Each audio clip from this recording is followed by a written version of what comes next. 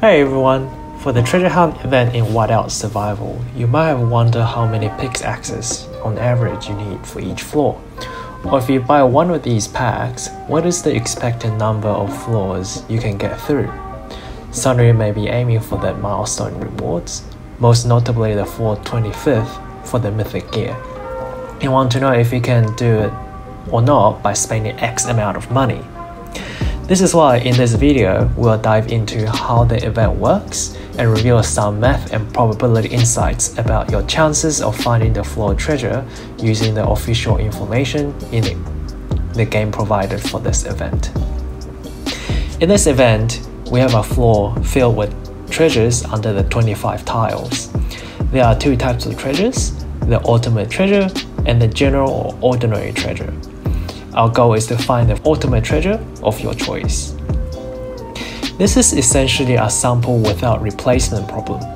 Each time you fail to find the ultimate treasure, the chance of finding it in the next pick increases.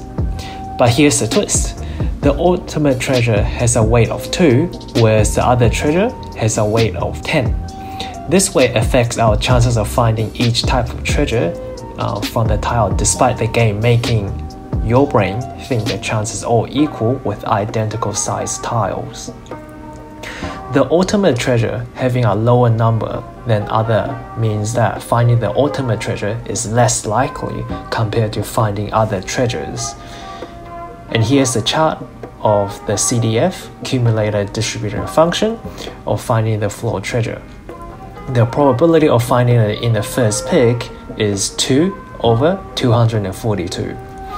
So 2 is just the weight of the ultimate treasure, which game has provided, and the 242 comes from the 24 ordinary treasure times 10 weight of the ordinary treasure, which gives 240, and then plus 2 weight from the ultimate treasure, and that makes it 242.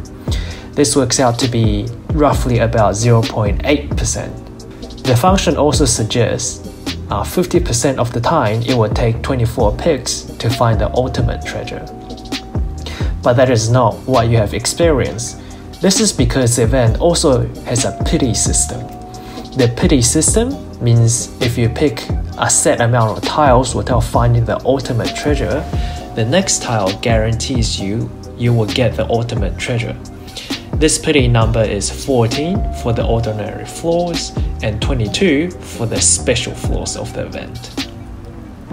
With a pity system, half of the time you can expect to find the ultimate treasure in 13 or fewer picks on ordinary floors, whereas on the special floors it will take around 21 or fewer instead of the 24 picks without the pity system. Since for every 5 floors, 4 of which will be the ordinary floors, and every 5th floor is a special floor. The combined probability is 4 of these ordinary plus 1 of the special floor, which will give an overall of this. This final CDF shows that 50% of the time you can expect an overall of roughly around 14 or less picks to find the ultimate treasure, and the expected number of pickaxes is around 14.3.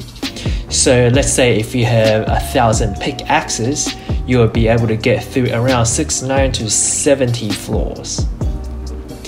This means for each of the $5 packs, you cannot on average finish a floor based on the amount that the $5 US dollar packs that it gives you. You will be around 2 to 3 pickaxes short, and that makes these rewards like very lackluster and low value. So I do not recommend buying any of these pickaxe packs based on the math alone. Thanks for watching.